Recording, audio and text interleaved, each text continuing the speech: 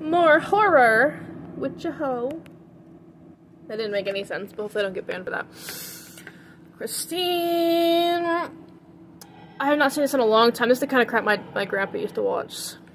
Insidious Chapter 2, Legendary, The Babysitter. Why did I watch that? I'm not gonna comment. Did I like it? Not really. It's also one of my brother's, like, semi-not favorite, but movies he'll watch. Can you guess the reason? Never saw The Boy 2. Fear Street Part 2 was probably my favorite out of the Fear Streets, to be honest. Oh my god, I just realized that she's from freaking Stranger Things. That's how I recognized her. That actually makes a lot of sense. I like Texas Chainsaw Massacre, but it's not, like, my favorite. Like, my favorite one is the one with, the two brothers in it. If that makes sense. They were, like, one was... Is it this one? No, I don't think so. The Bye Bye Man.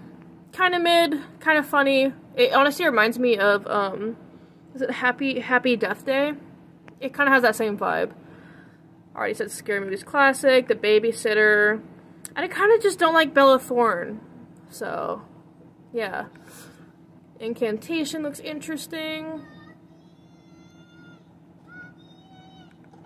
Hellfest. I tried to watch that, I didn't care. Oh, dude, this was actually a good-ass movie. I didn't expect... It was one of the things, like, it was like, oh, it's next, you know? But this is actually a really good-ass movie.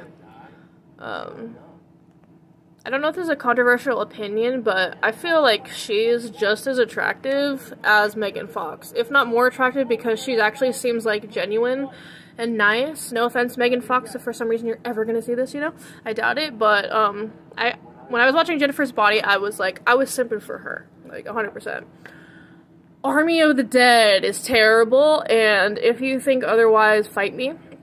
It's basically like The Marine with John Cena, but with bad zombies.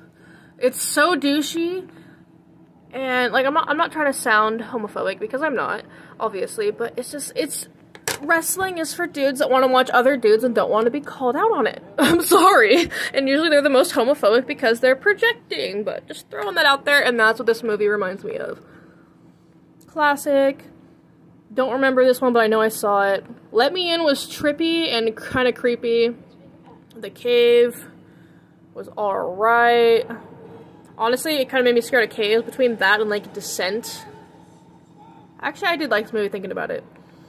Sinister and Sinister 2, loved it. Honestly, I like the second one better. The first one was honestly kind of slow.